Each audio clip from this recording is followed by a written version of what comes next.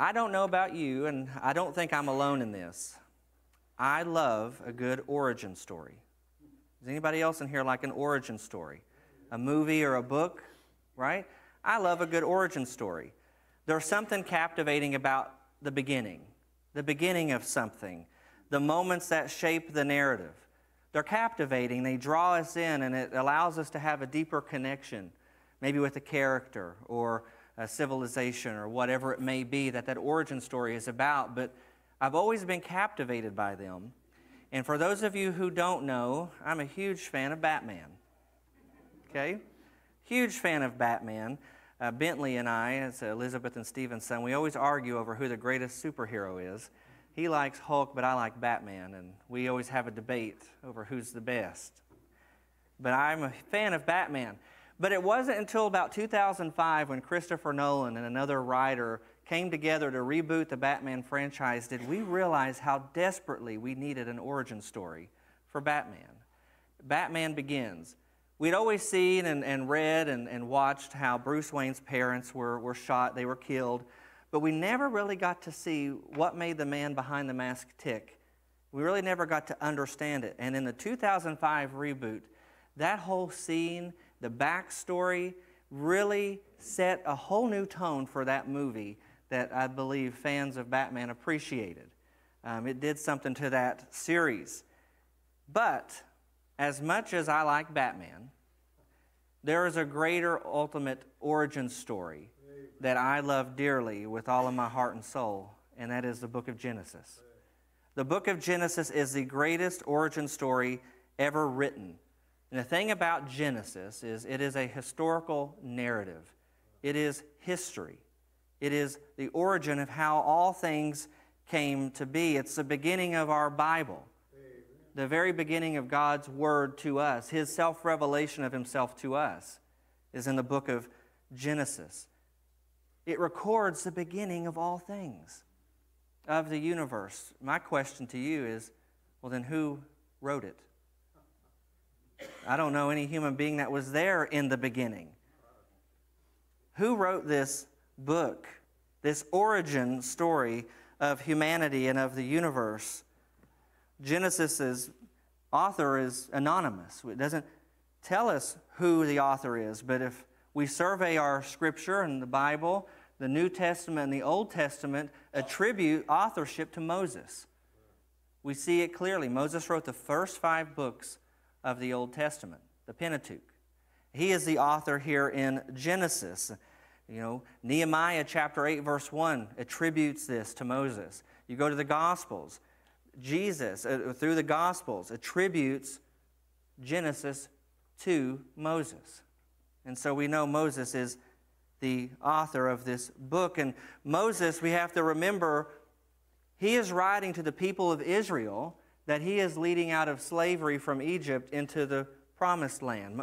Moses is writing to those people who were held captive in Egypt. And imagine what encouragement, inspiration these original readers would have received by having an origin story, a book of their beginnings. To the people in Israel, they highly valued this book. It told them about their people. It told them about the origin, their journeys, the covenants that God made. We learned in Sunday school today, they connect very well, that God made promises. And when God spoke to Moses in the burning bush, Moses like, here I am. And God identifies Himself as the God of Abraham, the God of Isaac. And he does that so that He can tell Moses, this is who I am. I am the very God that you know about, that you've read about. And then so Moses, through the inspiration of God, pens these words. The original audience were the nation of Israel. And we have a story of redemption through the book of Genesis. Now, for original readers, later readers, of us, Genesis offers a very thorough background of the entire Bible. If you disregard Genesis, you miss crucial teachings about who God is. You miss crucial doctrine that helps us in our lives and our understanding of Scripture. You remove Genesis, then there are quotes from Genesis throughout the New Testament and allusions to it. Genesis is a very important book in this series. I'm excited about it. It's important. It lays the foundation for our understanding on the most important issues of life. Questions that we all have. The first 3 chapters of Genesis, we find answers to basic questions like, who am I? How did I get here? Where did the world come from? Who created the universe, the stars, the solar system? How did all of that come to be? What's wrong with the world? What's wrong with me? Who is God? What is sin?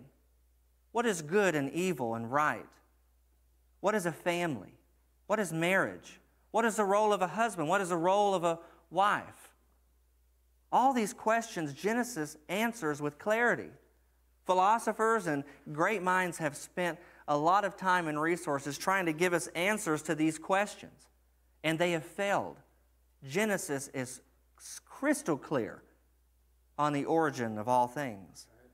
And the way that it begins is so dramatic, and we're immediately, when we approach Genesis, if we could picture ourselves like walking up to someone's home and they open the door for us, as soon as the first page of Scripture is open to us, who do we meet? But God. God gives a self-revelation of Himself. The only verses we're going to be able to get to this morning are the first 2. Okay? And it was almost just the first verse. And so we're going to try to get to verse 2 today. Because, and no pun intended, there is a universe of truth just in those first 2 verses. And we need to stop and pause and see the revelation of God that He gives us in His Word of just who He is. You see, we're taking a literal interpretation of Genesis. Moses, as the author, he's not concerned with, is there a God? He's not concerned with proving the existence or defending the existence of God. He simply declares God. God existed. God existed, God created. Moses proclaims that. And so we are going to take that same approach as well. And so we're going to look at these 2 verses, and I pray that God would give us all that He intends for us to have in this period, in the life of our church, and in our individual lives as Christians. And so let's read the beginning of the origin story of all things. The 2 verses. In the beginning, God created the heavens and the earth. Now the earth was formless and empty, and darkness covered the surface of the watery depths, and the Spirit of God was hovering over the face of the deep, or over the waters. Would you pray with me? Heavenly Father, God, as we come before you today, in your word, Father, we pray for you to speak to our hearts. Father, as we handle the origin story of all things, you reveal yourself, and may we see you clearly in your word. It's in Jesus' name we pray, and all God's people said, Amen. Amen. So I want you to see first the creator of the universe. We're introduced to him right off the bat, God's self-revelation of himself. We read, in the beginning, God created the heavens and the earth. This is a summary statement for what follows from verses 2 on. It's a summary statement. Beautiful. I wish I could write something so concise that captures everything in something that short. But here, you got, in the beginning, God created the heavens and the earth. Look with me, if you will. The focus in that verse isn't on anything. Yes, we have the heavens, we have the earth, we have the beginning, but the main focus in that verse is on who? It is on God. The main focus is on God. And just like I said a moment ago, Moses is not concerned with proving the existence of God.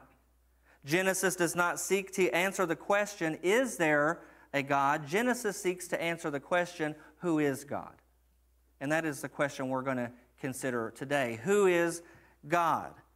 God, as we see, is the beginning. He's the source and the initiator of creation. And so God, through Moses, reveals himself to us. The origin story, we see, begins with God. And so who is this God that created all things?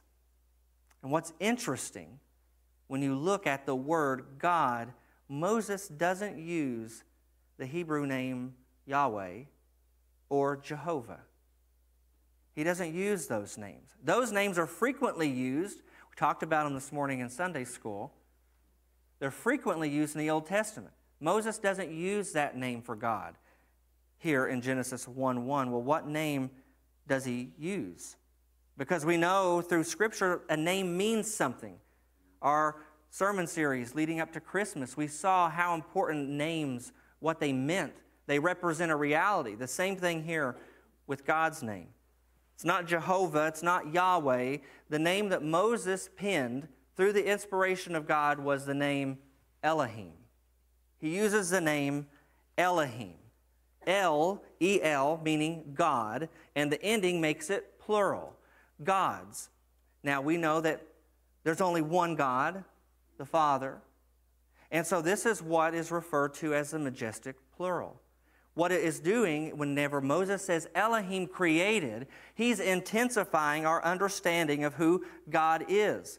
Moses is emphasizing the power and the majesty of God. So when he says Elohim created, what he is saying is the mighty one, the one who possesses all power, the Lord God Almighty, the Almighty One created.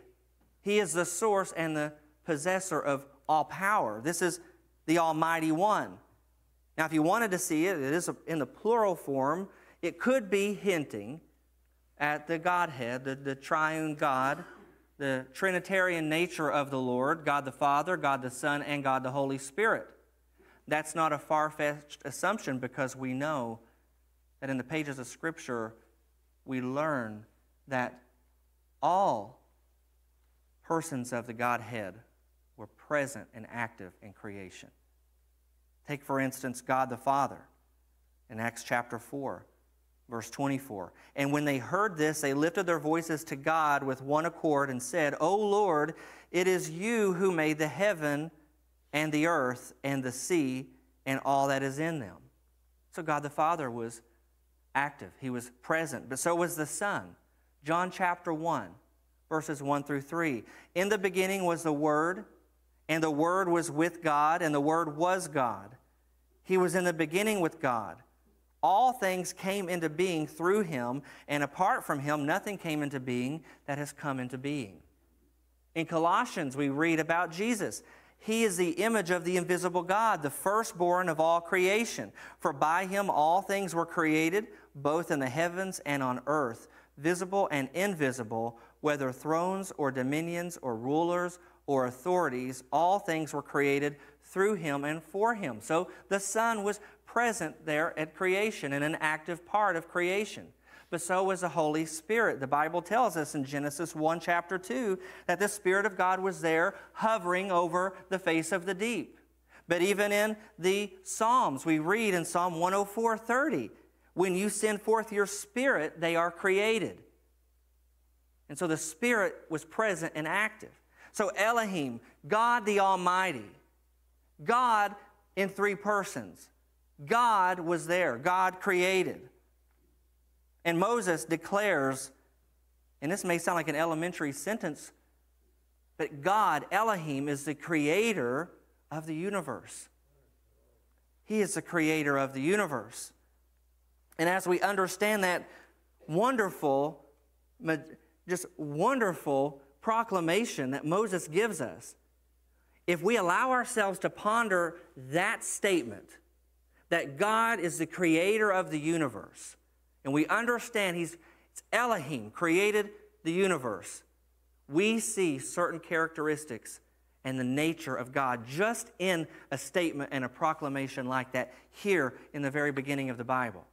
Because God chose to use that name in the beginning. He chose to use that name when we open the door of Scripture. That's who we meet, is Elohim, the Almighty One. Well, as the Creator, who is He? As the Creator, what can we know about God? And the first thing I want you to see is that as the Creator, God is eternal. As the Creator, God is eternal. Notice, in the beginning, God. In the beginning, God. This is not a beginning of God. Genesis isn't the origin of God. You and I have an origin. We have a starting point. God has always existed. God is unlike us in the sense that he doesn't have an origin story. God always was, he always existed. And so when Moses writes the words, in the beginning, he is referring to the beginning of all that we know. The creation of the universe, the creation of humanity. So in the beginning of God's creation is what he's referring to. The universe, as some scientists and some people believe, is eternal. The universe is not eternal. God and God alone is eternal. And Moses understood that truth. You can go outside the book of Genesis to understand that Moses got that. He wrote a psalm. Moses wrote Psalm 90.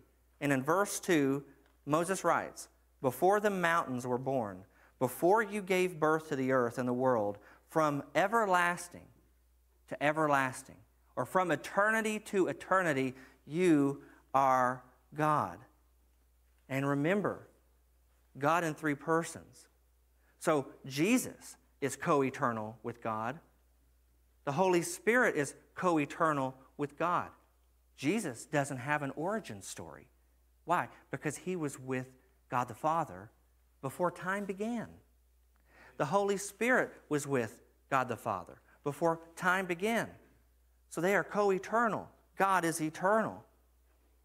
And since God is eternal, he is self-existent, self-satisfied. There is nothing that God needs. God doesn't need anything. And that is what is magnificent about the creation account, is that God, by his own will, chose to create. And he chose to create so that we could see his greatness. We use the word awesome. You ever use that word, awesome? Sometimes we use it so loosely, but that is really a word that should be reserved for the Lord, because what he did here in Genesis was awesome. And it is meant for us to see his awesomeness, his greatness, so that he receives worship for his creation and from his creation. He is eternal. He doesn't need anything, but he chose to create. And through his creation act, we also see his grace. He didn't have to do it, but he did. God is eternal. And something about God being eternal, and this is hard for our minds to really wrap around, because we want to read it as, in the beginning, this is God's starting point, but God exists outside of time and space. In the beginning, God created, and so he exists outside of time and space. How can we understand it? The only way I can try to describe it to you is if you take this pew up here, and you right at the pew, you can see it. So you have a starting point right here. So you could say, that's the beginning of the pew. That's the end of the pew. When you were born, and then you're going to die. You have a starting and a beginning. God does not exist right down here in all of that. God exists outside of here, all the way over here. And he can see it from beginning to end because he is transcendent. He is above it all. And so God came into time and created it in the beginning of creation. So when that's why God is not constrained by time as we are. That's all we know. All we know is a beginning and an end. But God always existed in eternity past. And so as the Creator, he is eternal. And as the Creator, he is also all-powerful. We use the word omnipotent. God is omnipotent. He has all power. Look with me again. In the beginning, God, what? Created.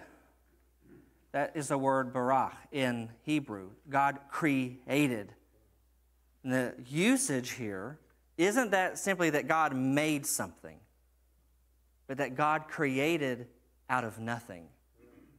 There was nothing there, and the Almighty One, Elohim, created out of nothing all that we see and know. For example, I used to use this illustration. Now, okay, I had to run across the parking lot a minute ago because I forgot to get it from the office. I have building blocks here, okay? I have some building blocks. Now, scientists and some people will tell you, oh, this is great. This is the box that wasn't open. All right, so the scientists and people are going to tell you that one option when you approach creation is that material always existed. Matter always existed. This universe always existed. But if I wanted to build a structure, right? So I'm going to pour this in this bag. All these blocks, okay? And we're going to pretend, right? Okay, so all of this matter, all of these things existed from eternity. But they didn't have a starting point, okay? And so at some point, billions and millions of years ago, all of this matter that was pre-existing just kind of come together and it built this beautiful structure, right? You can't take all these blocks and just shake them. I want to build a great structure. We have some architects in here. Does that work? Right? I would fail. Matter is not eternal. Another belief is, okay, there was one point there was nothing, and then matter was spontaneous. So at one point there was nothing, and all of a sudden it was, which leads you back to the shaking the bag theory of building a structure. And I've used this illustration before. I've seen it done with Legos too, and I've done that. Is to build a structure takes intelligent design. It takes somebody to take the blocks, right, and build. What I didn't know at the time when I was younger is that illustration is faulty too. Because I said, I'm going to take these, and God is like, He's building this structure. He builds this figure. He builds it. But I can't even do the illustration. Why? Because this is pre-existing. Right? This is pre-existing. I'm using materials that already exist. God, there was nothing. God spoke it into existence. So 3 options. Either the universe is eternal, or it's spontaneous, or there's somebody who exists outside of time and space that spoke everything into existence and has a reason. He is the first cause, the initiator. And then you all laugh, but people believe that. They believe that it just came to be. You ask a child, any child, if they see a structure or something, they know somebody built that thing. And they can tell you that there is a creator. Why do we struggle with that so much? The first verse in the Bible, in the beginning God creates problem for some people because we have a problem with supernatural God doing supernatural things that blows our mind. But here in the beginning, we see an eternal God. We see an all-powerful God. In school, they taught us that 0 times 0 equals what? 0. Nothing times nothing equals nothing. So how can nothing become something unless something did something to the nothing, right? If that makes sense. You can quote that, put it on Facebook. But how can that happen? But only a powerful, omnipotent God, Elohim, creator of the universe. A.W. Pink, love what he says, quote, "Before man can work, he must have both tools and materials. But God began with nothing, and by his word alone, out of nothing, made all things." Amen. And as the creator, God is all-powerful. Jeremiah, he says, "It is he who made the earth by his power, who established the world by his wisdom, and by his understanding he has stretched out the heavens," Jeremiah says. He goes on in chapter 32 and verse 17 to say, "O Lord God, you yourself made the heavens and the earth by your great power, and with your outstretched arm, nothing is too difficult for you," Jeremiah states.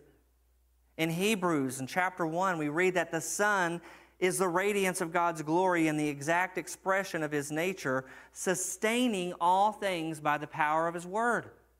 And even there we have another picture of God. So if God is eternal and he's all-powerful, he sustains all things. He doesn't just create it and let it be on its own. God creates and God sustains everything by the power of his word. God is all-powerful. There is no one, no thing that can ever overpower God. There's not. There will never be anything too difficult for the Lord to accomplish.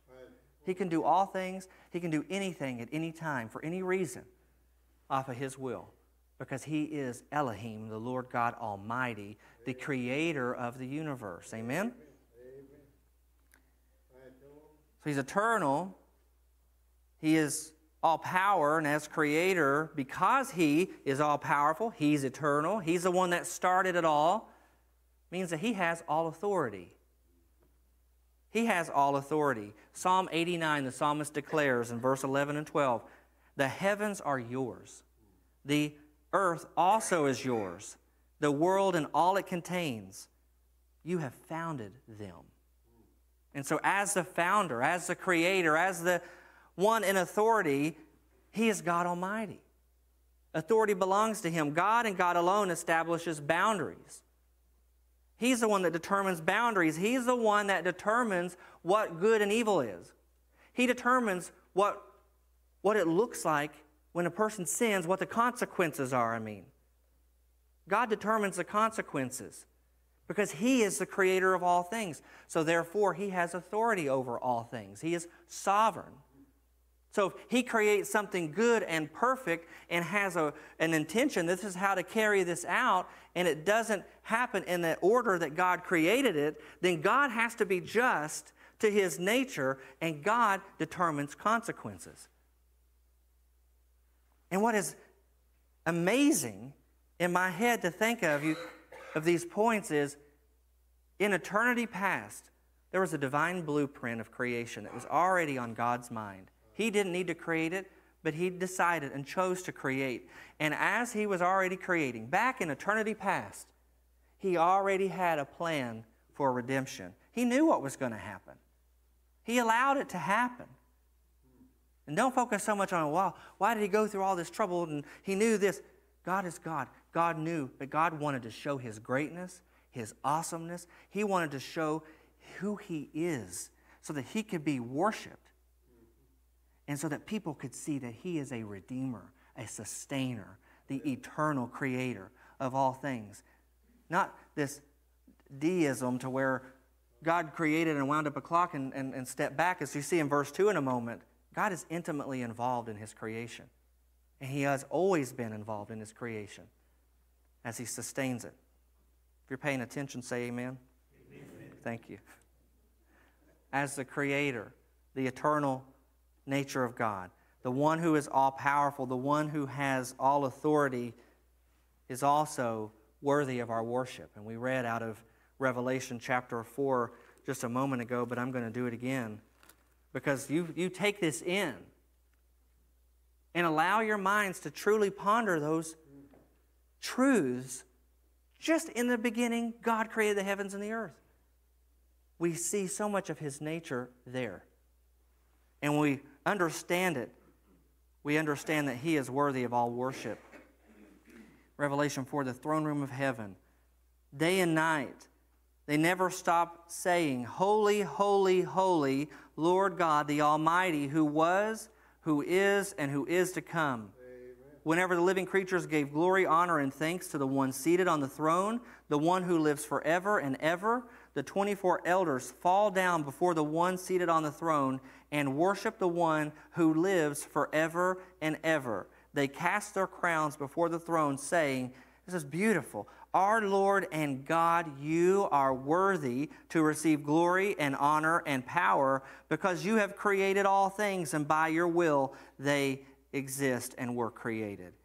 God is worthy of our worship. Now, we've seen the creator of the universe, and I challenge you as you go through this week to ponder those truths, because those truths are going to inform the rest of our understanding of Genesis and really our understanding of Scripture at all. You can't run away from the creation. Say, "Well, I'm not going to believe Genesis. I'm going to form my belief and try to make God fit in with all of these things, a gap theory. I can go all over the place with that," and I won't. We can do all of these things to try to run away from Genesis, but you can't. You go to Exodus, he's there. The book of the law, he's there. You go to the wisdom books, you go to Job, you go to Psalms, he's there. The creation account is there. You go to the prophets, he's there. You go to the New Testament and the Gospels, the creation account is there. You go to Acts, church history, the creation is there. Specifically even in Acts chapter 4 and 17 when Paul's in Athens. Then you go to the epistles. He's in the epistles. He's in Romans. He's in Corinthians. He's in Colossians. And you go to the very last book. Well, maybe if I can run to the very end of the Bible. You can't. In Revelation, it's there. We just read it. Just part. There are many more verses. From beginning to end, the Bible testifies that God is the creator. As creator, he's eternal, all-powerful, has all authority. He's worthy of our worship. And in closing today, I want our minds to focus and consider then the condition of the earth in verse 2. The condition of the earth. Now, when I say the condition of the earth, I'm talking about its primordial state. At its very beginning, at its initial time that when God created. We don't know what it looked like. There was not a gap. God spoke, universe, okay, and it was created. Now, I want you to picture this with me, because people will say, oh, millions of years between verses 2 and 3, God created, almost like if you think of an artist, and they're painting a picture. They start with a blank canvas, right? And they have their palette that has all the different paints or oils or whatever on that palette. He's got all the raw materials. He created it.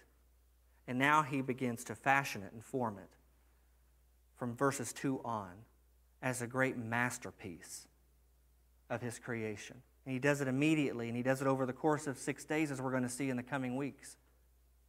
God is meticulous, he's involved, and he paints this beautiful masterpiece, and he creates it. Because at this time, there was no stars. It was just the universe and this earth. And so what was the condition of the earth? Verse 2. Now the earth was formless and empty. Darkness covered the surface of the watery depths, and the Spirit of God was hovering over the surface of the waters. So we see that the earth was lifeless. In its primordial state, it was empty, it was desolate, it was barren. It's a wasteland. Maybe your translation says wasteland. It was uninhabited, it was uninhabitable. There was no life. We also see that it was engulfed in darkness. There was no light created yet. God hadn't spoken it into existence. And so it was engulfed in darkness.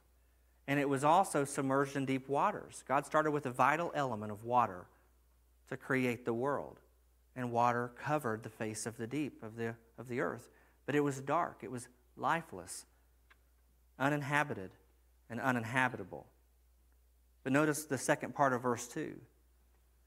The Spirit of God was there, hovering over the waters. Now, what in the world was the Spirit of God doing? The Spirit of God was ready to act off of the word of the Father to start creation. And all this happens like this, that when God speaks it, it happens. The Spirit of God hovering over the water, the picture really is of a mother eagle stirring up her nest. You see it in Deuteronomy, the same word that's used. So the picture is this mother eagle stirring up her nest, fluttering over the young to bring what is immature into more active life. And that is what we see through the creation account. You go to verse 3, then God said, let there be light, and there was light. Then God said, and it was so. And we'll see that in the coming weeks. With the Spirit of God hovering, protecting, guarding, ready to act, and ready to create off of the Master's words of how the creation was to look and how it was to be.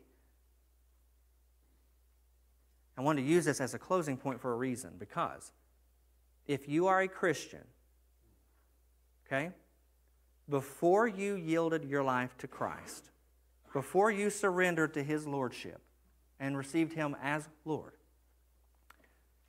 you were very much like the primordial state of the earth, if you think about it. You were lifeless, spiritually. You were uninhabited by the presence of God. You were lifeless, barren, empty. You were also engulfed in darkness, spiritual darkness, blinded by the devil, the Bible tells us, unable to see the truth. You're also drowning as well. Instead of drowning in water, you were drowning in the depths of sin. And so you're lifeless, you were engulfed in darkness, submerged in deep waters. Don't miss this. But the Spirit of God, through the Word, through what Christ did, right? You got the Father, the Son, and the Holy Spirit all involved in your salvation, by the way. But the Spirit of God hovered over you when the Word was planted within your heart, convicting you of sin, bringing you to life. Ephesians tells us very clearly, but God, who is rich in mercy because of His great love with which He loved us, right? Made us alive in Christ. We were dead in trespasses, and the Bible tells us that you are saved by grace. That you were convicted of your sin through the work of the Holy Spirit. You received Christ and became a new creation. The Bible says the old is gone, the new has come. Every single person on the face of the earth is in need of a new creation. If you are a Christian, you experienced your rebirth. You're being born again. You are a new creation. How did that happen? Was it because you did something? No, it was because Elohim, God Almighty, had sent His Son to do the work that we could never do, taking His perfection to the cross, dying, being buried in the grave, and rising victoriously over death, sin, and the devil. And God, through the Holy Spirit, sent the Spirit to convict you of those truths and to bring you from a state of spiritual death to a state of spiritual life. There in the very beginning, we see our God clearly, the one who created all things and by whom all things exist and have their place, right? And if you don't know Jesus, if you've never surrendered to Him, just this is your condition now, is how the Bible describes it. Is you're dead in trespasses and sins, but if you want to go to Genesis and use the language, you are lifeless. Your darkness is covering you. You're in need of a new creation that only God can provide. Genesis starts the story of redemption. And we're going to get there in the coming weeks. I hope that this is a series that we can really just settle into and take it piece by piece, because there's so much truth for our lives and for our church in these verses. Seeing God as the Almighty One, the Eternal One, and understanding that nothing is too difficult for God. In the beginning, God created the heavens and the earth. He created all things. And next week, we're going to get to see the details of how He created, how He did it, is what we're going to see next week. Would you pray with me? Heavenly Father, we thank you, Lord, for our time today. We thank you for your word. Father, we thank you, Lord, that you are the Almighty One, the one who possesses all power, who's not bound by time or space, the one, Lord, that there is nothing too difficult for. You can save the most hard-hearted, stubborn person. You can create them anew. Nothing is too difficult for you. Help us to see these truths as Christians, Lord. Help us to praise and worship you of who you are. Being reminded of who you are, Lord, helps give us direction for our life, that we can trust you at your word. I pray for each person here. It's in Jesus' name we pray. And all of God's people said, Amen. Amen.